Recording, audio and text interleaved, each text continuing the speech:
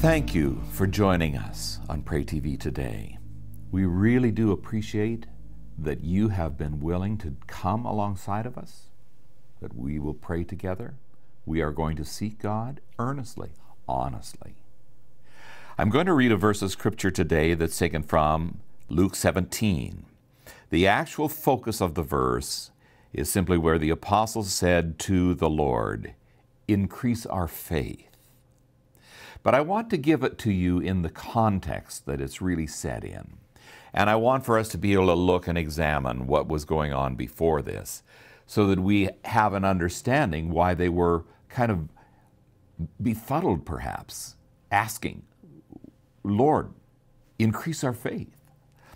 This is what he was saying it in context. If your brother or your sister sin against you, rebuke them. And if they repent, forgive them. Even if they have sinned against you 7 times in a day, and 7 times they come back to you saying, "I repent," you must forgive them. You know, this is where the disciples then said, "Lord, increase our faith." We know that it's very difficult to forgive habitual sins, patterns of sins. We become jaded in our soul.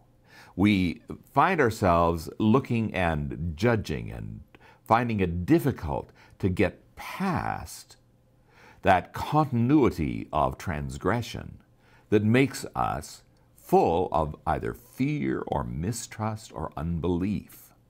But they said, "Lord, increase our faith." And it does take that, because throughout life, we know that we human beings, we fail, and we fail repeatedly. You know, if you look at Martin Luther and his comment, he says, "We sin in thought, word, and deed daily." Now, God, He has paid for all of those sins. He has forgiven us. And He marks it down in His book, and He sends our sins into the sea of His forgetfulness, His deliberate, intentional choosing not to remember. Because God, He knows all. But there's a choosing of not to remember. And that, I believe, is what God is really inviting us into and what we need to really pray about today. So, Holy Spirit, as we come before you, and we read this just again, the apostle said to the Lord, "Increase our faith." Father, we pray, Lord, increase our faith. Increase our confidence in you, that you are at work in all of your people. People who repent are the people that you're looking for. People who are genuinely sorry for their sins. And so, Father, we thank you that you are working that grace in us. But, Lord, we're being transformed as we come before you. And the humbling, Lord, that it takes to be able to come not only before you and repent, but to our brothers and to our sisters that we have offended with our sinful choices, and to be able to really, truly repent. Father, we thank you that there is a learning curve with this. We will not continue to sin if we continue to face our sin and repent.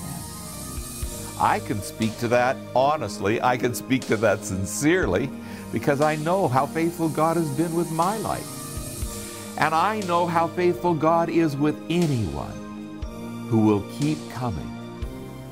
And the issue here for each and every one of us is to keep coming. So we ask for your grace, Lord. We pray that you will give us grace to cover our sins.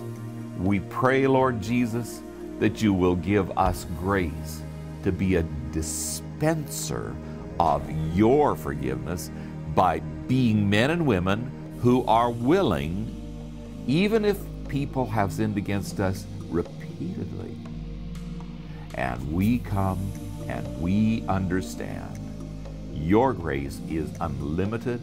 Fill us with that kind of grace for others. In Jesus' name we pray. Amen and amen. I just want to share with you this one thing, that my wife and I are going to be taking just a little bit of a break over the Memorial Day weekend, and we'll be back on the Tuesday following Memorial Day. So look for you there. God bless you. Thanks for being with us on PrayTV.